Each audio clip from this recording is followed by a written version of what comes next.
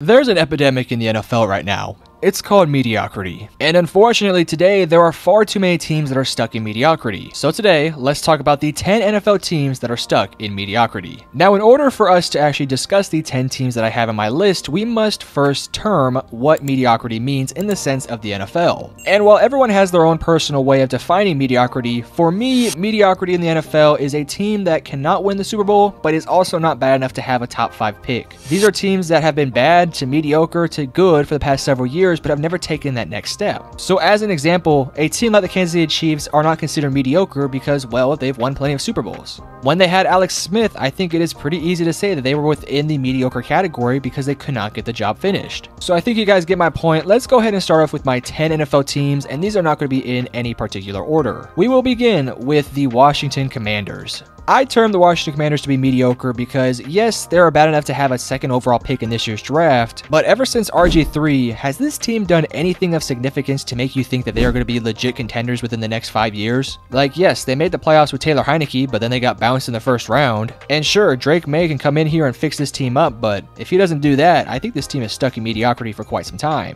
This is a team that had to sell a ton of assets this current season, and as it sits right now, I don't see this team really taking that next step. So for now, I term them as mediocre. The next team on my list is going to be the Tennessee Titans. Yes, this team has Will Levis and seemingly has some things going for them, but then they fired Mike Vrabel, who is arguably a top 15 to top 10 coach in the NFL. And based off a lot of rumors, it appears they fired him because they were mad that he liked the New England Patriots. And, well, if that's the reason why you're firing a top 10 coach, then I think that tells you everything you need to know about the franchise. Sure, this team has a decent defense. They have DeAndre Hopkins, Will Levis, and maybe Derrick Henry if he returns. But they're stuck in that we might make the playoffs range. And let's say they do hypothetically make the playoffs. Are they going to win a game or make that run to make it to a Super Bowl? Hell no. But they're also just good enough to not have a top 10 pick continuously. That, in my opinion, is sort of the definition of mediocre. The next team on my list are the Cleveland Browns. Now, this might seem a little bit unfair, but I think the Cleveland Browns before Baker Mayfield were basically in the more bad category than the mediocre category. Let's be honest, this team was going from bad quarterback to bad quarterback to bad quarterback, and they weren't winning a whole lot of games. It wasn't really till Baker Mayfield got drafted and this team sort of turned it around to become a pretty decent team. But since Baker Mayfield's been drafted, they've just been kind of stuck in that mediocre range. Yes, they might make it to the playoffs here and there, but once they do, are they going to do anything? And I say it's a little bit unfair because had Deshaun Watson been healthy, I think this team potentially could have made a run in the playoffs this year. But in my opinion, Joe Flacco was playing a little bit better than Deshaun Watson as it is, so I don't really know if Deshaun would have done a whole lot. I understand this team has a top 5 defense in the NFL, but I mean, CJ Stroud in his first ever season made that defense look pretty damn bad. And when you look at the future of this team, I mean, there's some bright spots on it, but there's also a ton of questions, and they don't really have a whole lot of solutions to those questions. I mean, they don't have the cap space, they don't have the draft capital, they don't really have what you need to fill in your questions. I think the only way this team can genuinely get out of that mediocre conversation is if Deshaun Watson turns back to being that Houston Texans guy, but I'll be honest with you, I think that Deshaun Watson we once knew is kind of gone at this point. So for now, I think it's pretty hard to categorize them as anything else but just mediocre. Moving on, let's go ahead and talk about the Denver Broncos. And this basically has started ever since Peyton Manning has retired. We obviously know that they were not able to take any quarterback and develop them to become the next guy for Denver. And when they traded for Russell Wilson, it seemingly was an easy transition from them to take a already talented roster to have a quarterback who's won Super Bowls and been to playoff games like Russell Wilson. But ever since the Russell Wilson trade, they haven't even made the playoffs. And this is a pretty talented roster overall, so I do think this team has a bit of a bright future, but at the same time, their future is super handicapped by Russell Wilson and what they decide to do at that quarterback position.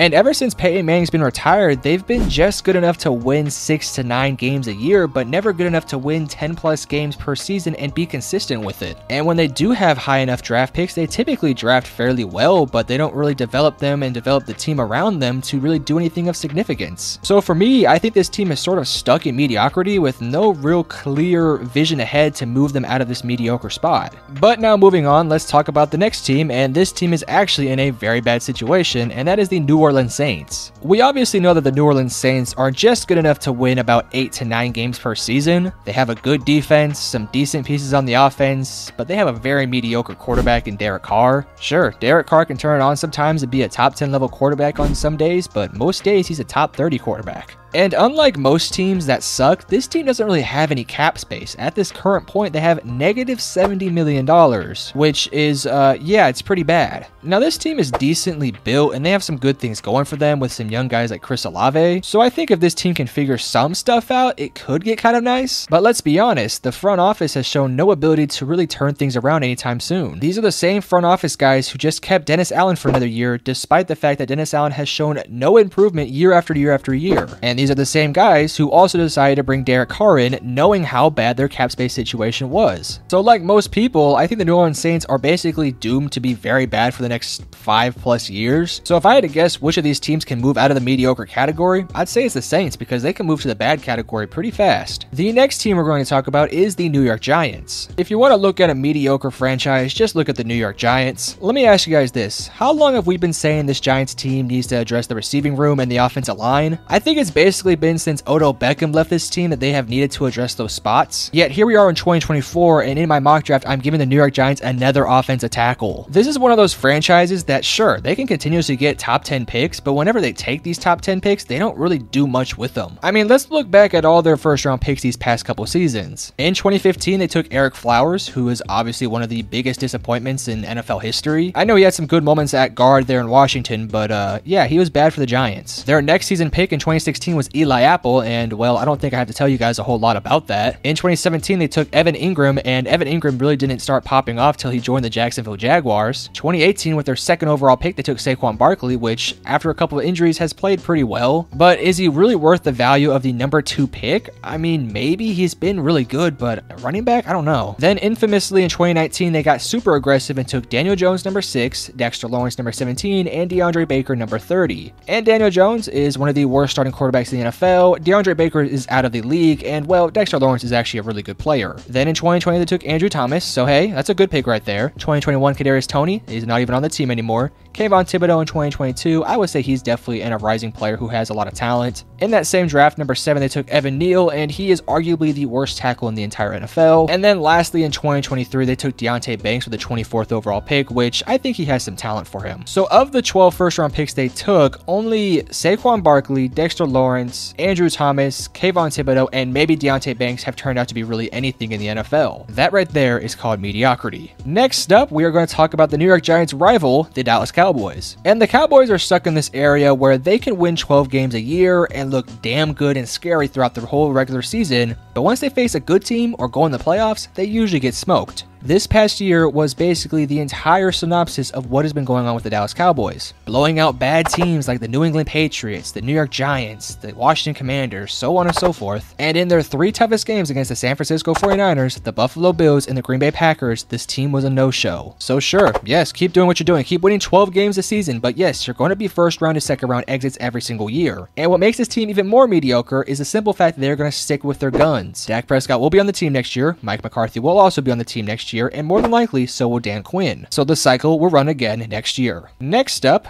we have the Pittsburgh Steelers. And well, there's not a whole lot to say here. This is a team that is going to win 9 to 11 games per season and continuously make the playoffs. But once they get in the playoffs, they're basically doomed to get destroyed by 30+ points every single time. And that's because Mike Tomlin is a good enough coach who can will this team to being a very good team in the regular season. But once it comes down to talent versus talent and less scheme versus scheme, they're going to continuously get blown out. And what's really weird about this Pittsburgh team is that they've had really good talent for several years now. But basically ever since Juju Smith-Schuster joined this team, or I guess was once on this team, they've really been super mediocre ever since. Like I said, this team makes it to the playoffs and then they're going to get bounced every single time. Yet despite all that, this team is going to continue to stick with Kenny Pickett. And I think the funny thing about it is, it seems like Steelers fans want to keep Kenny Pickett. Despite Kenny Pickett being totally garbage whenever he plays, there still seems to be a very strong amount of people who still have faith that he can be the franchise quarterback. And to me, that reeks of a team and a fan base that just loves mediocrity. Now before I mention my 10th team of this video, I did want to bring up a couple other teams that are really close to being in this video, but just a little bit of ways from being there. And those teams are the Atlanta Falcons, the Minnesota Vikings, the Seattle Seahawks, and the Miami Dolphins. These are teams that I think can still make some moves this offseason to finally get out of the mediocre range, but I also just want to give them one more year to change my mind about them before I actually fully categorize them as mediocre. For example, a team like the Atlanta Falcons might just be a quarterback away from being damn good, but if this franchise decides they're going to stick around and keep Desmond Ridder as their quarterback, well, they'll be mediocre. you guys probably get my point. Teams like Miami, Seattle, Minnesota, I'm gonna give them one more year before I actually categorize them as mediocre. But lastly, our last team we're going to talk about today is the LA Chargers, a team that consistently misses the playoffs despite having a top 5 and generational quarterback in Justin Herbert. This is the same team that took, 12 weeks to fire Brandon Staley? The same head coach that has only made the playoff one time with Justin Herbert, and in that one game, they blew a massive lead. And this is all stemming down from the front office. The front office is the core incompetency of this team. They are the reason to blame for all this. This is a pretty decent roster these past couple years, yet they have nothing to show for it. And yet they kept sticking with their guns and sticking with their players, and they have nothing to show for it. This is the same front office and the same organization that wasted Phillip Rivers, LaDainian Tomlinson, and Antonio Gates. And I hate to say it, it appears they just wasted Austin Eckler and Keenan Allen's careers as well. And I think Justin Herbert might be next, so he might want to be careful. So that, everybody, is my mediocre video. If you guys have any additions you guys want to see, let me know in the comment section below. And if you liked it, make sure to hit the like and subscribe button. But I love you guys. Peace.